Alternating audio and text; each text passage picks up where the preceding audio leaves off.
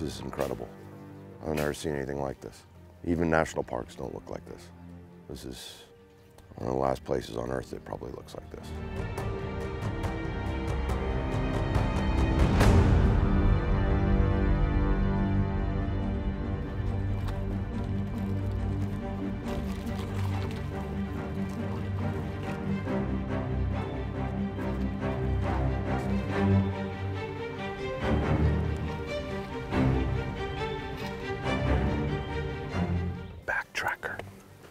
Saw another eland to our right at about maybe 30 yards and watched two eland come out 30 yards from us and feed and walk off, and we all just sat here in complete awe.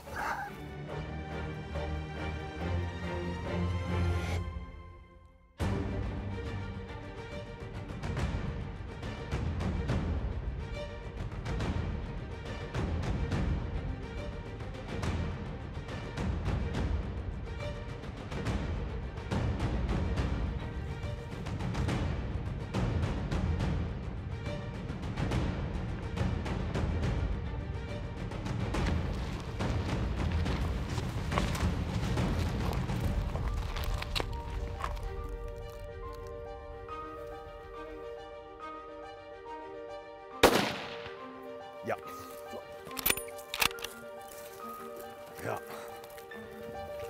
So we've just taken a corugum, pretty incredible animal here. You can see he's not going to make it through this this coming heat spell. I mean, when we take animals like this, we've done a good thing for conservation. We've put some meat on the table, and we've kept 40 more people employed for another couple of weeks. So pretty incredible moment here.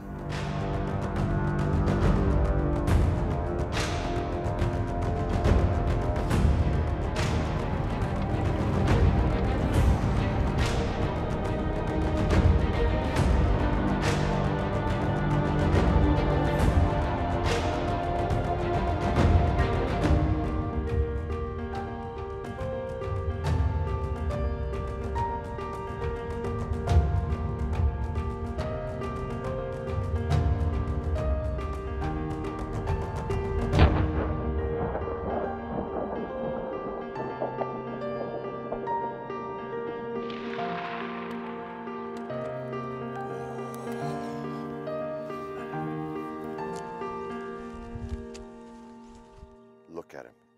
Look at all the secondary growth on him. He's got everything. He's got size, he's got the secondary growth, and he's got the length. Old, thick, and long.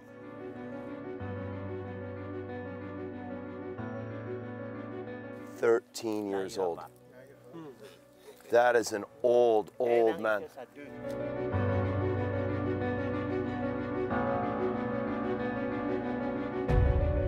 Well, we put some salt out in this area so that the animals come here, they get a little bit of salt in their system. It helps them retain water, especially as we get into the hotter part of the year and there's less and less water. This helps keep them healthy through the driest part of the season here. You don't put this out, you don't see this many animals.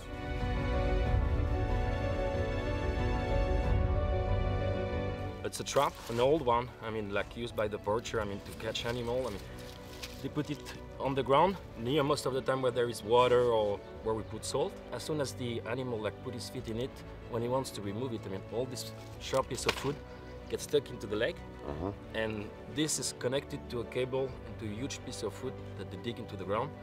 And I mean, if you manage to remove this piece of food, I mean, you will not be able to go very far. Yeah. And I mean, they will be easy to track. Yeah, even if he pulls the stake, or even if he gets his foot out of this, he's going to have a piece of... Yeah.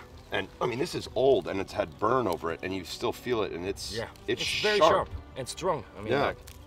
I mean, this has been burned, so, and it's old, but I mean, when it was fresh, ooh, it's just unfortunate what the end result is, because it's not target specific. It takes the babies as well as injuring big animals that end up getting away, like an eland, and that will eventually be killed because it's got an infection and dies and is completely wasted.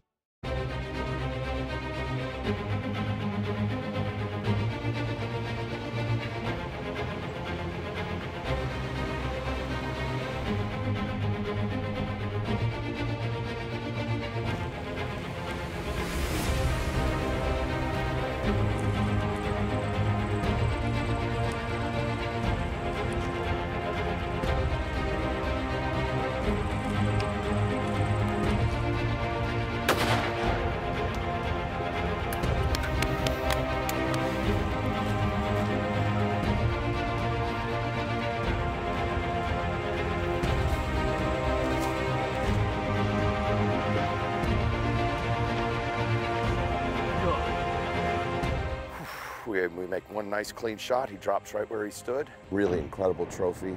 Thanks again to the Hunting Consortium.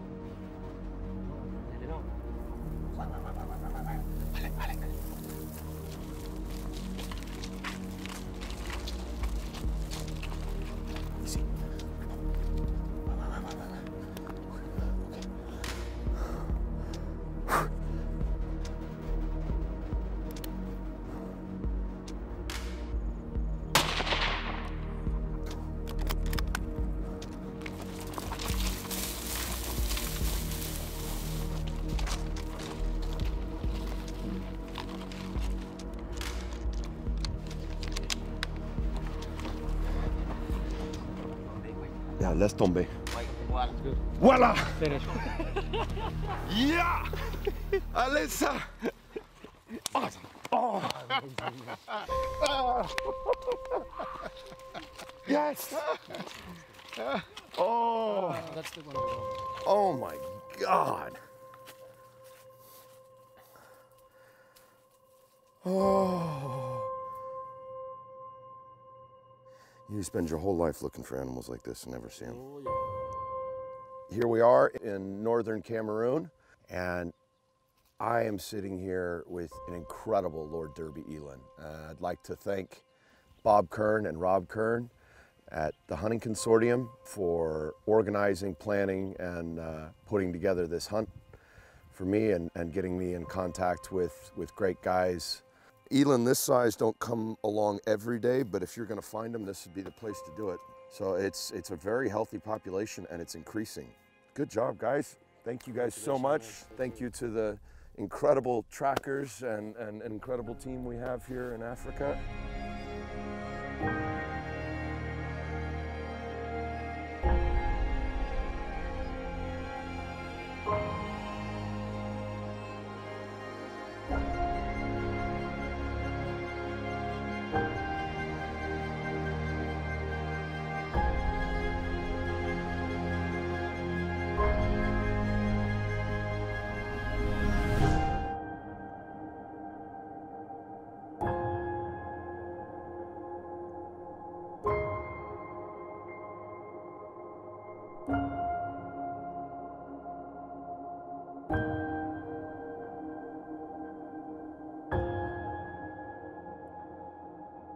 Huge thanks goes out to the Hunting Consortium. They put together one heck of a hunt. Make getting to a very difficult place to get to, they make it easy. This is the result. Those guys know their stuff.